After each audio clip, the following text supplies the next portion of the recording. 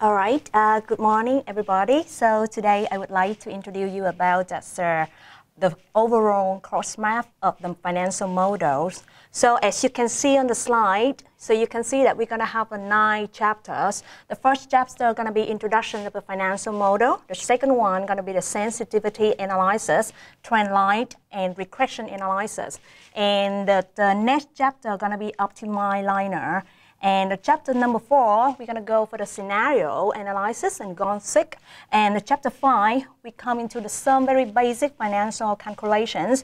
And the chapter 6 is about cost of capital model. And 7, the financial statement model. And chapter 8, evaluations. And the final chapter going to be the break-even analysis. So today is the first day, so I'm going to go straight to the first unit, introduction of financial model.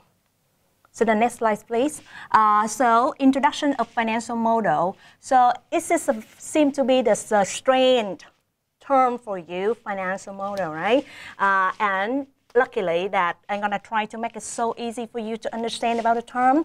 So coming to the next slide, I'm going to give you the definitions of the financial model, please. Okay, financial model, at first, as you can see in the slide, is designed to represent in the mathematical terms the relationship among many variables of a financial problem so that it can be used to answer the what-if questions or make the projections. So it seems to be a little bit confused right now where a lot of the new terms showing up, but I would like to show to you by the example like this. So, for example, before you enjoy the ThS holiday, right? But before you make decision to travel for the ThS holiday, you're concerned about the 2 destinations. So I would like to write down the 2 destinations that you're going to concern to travel during the ThS holiday. The first one is China, and the second one is Turkey. So that's going to be the 2 destinations that you intend to choose for your ThS holidays. So what the criteria for you to make decisions as to which place that you're going to choose to travel during the ThS? So I think that there's some criteria for you to think about before you make decision. Why we need to come to China, why we need to come to Turkey. First of all, it's going to be the beautiful sightseeing. All right, so we're going to see the beautiful sightseeing going to be the criteria for you to make decision whether you want to see those countries. All right. The second one is going to be the budget, which is mean that how much money it's going to cost you if you travel one or in 2 locations here. And the third one is going to be safety. Of course, if you travel someplace, you need to be safe, right? And the last one is, last but not least, is going to be just the land. Okay, the land. All right. It includes the length of the whole holiday, and it includes the length of the flight. Okay, so it's going to be flight length and holiday length. All right. So we have some criteria for you to make decision whether you're going to travel to China or Turkey. So we're gonna, if we have some criteria already, now we put the number for the criteria. For example, if you want to make a decision whether you want to travel to China or Turkey, so we really put the beautiful sightseeing into the top priority, which just means that if you want to come to that country, you're really concerned about the beautiful sightseeing. If the country has enough or a lot of the beautiful sightseeing, that's going to be the place that you choose to travel. So the beautiful sightseeing, I'm going to say it's make about 30% of your decision. 30%. All right. And the budget, of course, very important. So the budget, you think about, all right, it's going to be 25%. Safety is very concerning issue, right? We need to be safe, okay? We need to feel safe. So I think it's going to contribute about 25% again. So, and the length is going to be 20%. So before the outbreak happened, you know, the virus, corona happened, so we didn't know about anything. So we chose China or Turkey, and we made the mathematical equations, okay? So beautiful sizing, 30%. And we're going to mark for China. What do you think about China and Turkey? China, do you think there are a lot of the beautiful sightseeing? Yeah, I think so. There are a lot of beautiful sightseeing in China. So I think that the beautiful sightseeing in China is going to be in China. Beautiful sightseeing, the ranking, that's the ranking is going to be the 10 is going to be the maximum. The 0 is going to be the minimum. All right? So I think that China is going to be 7. Oh, I think 8. 8, that could be better. 8. Okay, so we get 8. We time with the 30%.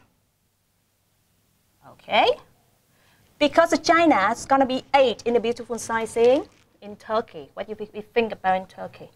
Beautiful sightseeing, how much that we're going to mark for the beautiful sightseeing in Turkey? It could be 7, okay? 7, we time with 30%. All right, we continue with the budget. So what do you think, China or Turkey, which one going to be expensive? I think it's going to be the same, okay? Actually, it's going to be the same. So it depends on the length of the day, it's the length of your holiday. So I think it's going to be the same. So this one is going to be 5, okay? Time with 25%. This one, 5 is for budget. Time with 25% for budget. Okay? Turkey also 5 for budget. China also 5 for budget. And we time with the proportions of the budget. Okay, and we plus with safety, 25%. Safety. So what do you think about China before the outbreak? China seemed to be the very nice country, seemed to be the very stable and safe country. So we give the blood for China so high before the outbreak. Okay, remember, we took the case before the outbreak. So we think about night. Safety is really nice. Okay, but Turkey, oh, not so good, right? Because there are a lot of the bomb and stuff like that. So it's going to be 25%. We time with 6. Okay? And then we get land. Land going to be the same. Okay? For China and Turkey, the land going to be China a little bit better because the flight plane is going to be shorter than Turkey. So I'm going to give China 7 time with 20%. For the land in Turkey, it's going to be 6 time with 20%. So we get the equations and we compare and we can see that it seems somehow China overpassed Turkey. So we made a decision. Okay, China, here we go. All right, we're going to travel to China. Because look at the number, look at the equations, and we think that the China going to be the good country for us to travel during ThS, right? We look into the beautiful sizing, higher mark. We look into the budgets, could be the same a little bit. We look at the safety, yeah, very safe before the outbreak, okay? And the plane flight shorter than Turkey. So everything in China is so good. So we make decision. All right, we travel to China. Unfortunately, we knew about that on 22nd January, that we announced as a news that China have the virus, coronavirus. So it turned out that the safety of the China for the number 9 is going to be rough, number 1. Nobody wants to travel China right now because it's an outbreak of the corona. All right? So, and the whole equation that we made and the whole equation that we calculate, it turned out that with the decision we made for China, now we need to change. So we have to change from China to Turkey. Because it seems that Turkey is still safe than China somehow. And the other proportions seem to be the same, all right? But because the safety come down like that, so it's make us to change our decision. So look into that the equations, and we can see that this one, the one that I just demonstrate for you, this is the financial model. Financial model basically, it's just some of the criteria. I put it here, and I try to give it the number. I try to use the mathematical relationship, okay? I try to connect it by the relationship of the mathematical term, and then I can have the result, the point for Turkey, the point for China. At the beginning, before the outbreak, so we choose China. But after the outbreak happened, so we're going to change to Turkey. So we see that the financial model is the way for us to build up the relationship of all variables. Here is a variable because a variable is something going to be changed. Okay? Something going to be changed and we cannot control. Something going to happen in the future and we cannot foretell. So that's why we're going to use as a financial model to answer the what-if question, which is mean that the question in the future. And thanks to the financial model to understand and help us to make the good decisions based on the mathematical relationship between all variables. So that's just an example for you to make decisions about based on the financial model. So to give us that's a very good choice and a good decisions. And now I need to show to you that's the example for the exercise that I need you to do it at home and try to think about that's the relationship between all the variables in our exercise. So please open the Excel file. All right, so we're gonna come into the practical exercise that look at into that's the Excel file. You're gonna see that's the table. And the first column of the table, that is the taxable income.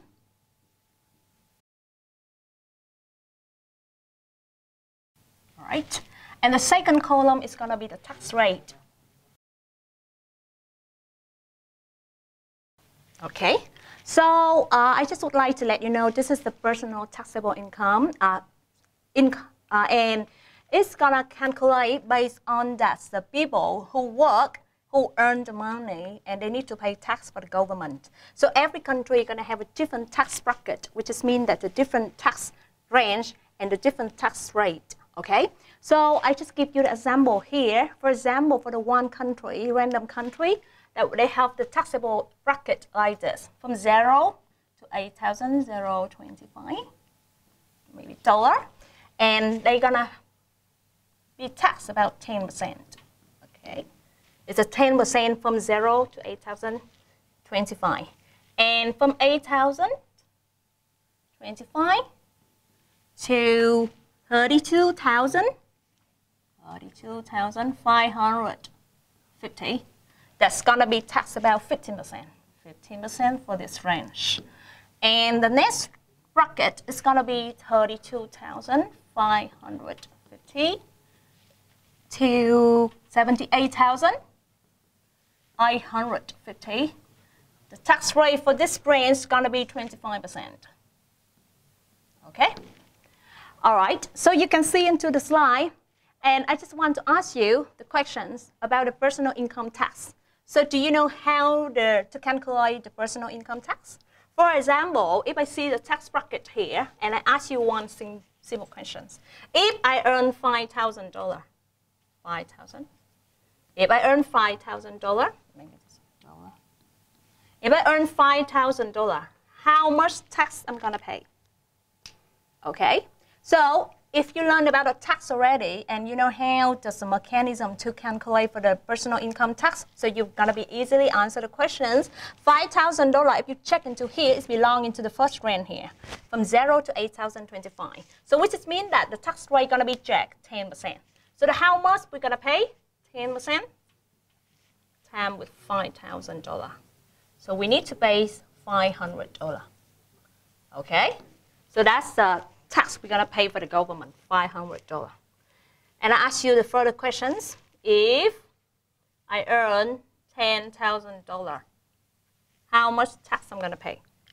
If I earn $10,000, how much tax I'm going to pay? So this one is a challenging question. Why is it a challenging question? Because it's not easy like the first one. All right, I'm going to tell you why it's not easy like the first one. $10,000, we're going to analyze it. $10,000, it belongs to this range, right? $8,025 to $32,550, right? It belongs to this range. And normally, we think, oh, it's going to be the same here. We're going to take the 15% with time with $10,000, but this is a wrong calculation. So the way that to calculate the tax that you have to pay for the full tax bracket, and we pay one by one, okay? Which is mean that we over surplus this range, so we're going to pay for this range first. We pay $8,025 times with 10%. All right, we pay for this, and we pay the difference between $10,000 with $8,000, $25, and we time with this range, 15%. All right? So that's going to be the total amount that you need to pay tax. All right? So now you understand about how to calculate and how to find out the tax money that you're going to pay for the government. So I just want to ask you the simple questions. I want you to build up the mathematical equations that in this result, I want you to connect all the relationship between the old variable that we have here, and you're going to give me that answer for any number I'm going to ask you. For example, if I ask you if I earn about $50,000, you have to answer for me immediately how much tax we're going to pay. So thanks to the Excel, so I want you to practice at home and try to put on the data here into the Excel and then use as a mathematical relationship between all the variables and try to find out the answer. Okay, so I hope that you're going to try to do it at home, and good luck for your exercise. Okay, thank you everyone. If you have any questions, so feel free to send me the message or send me the email. Thank you. Have a nice day.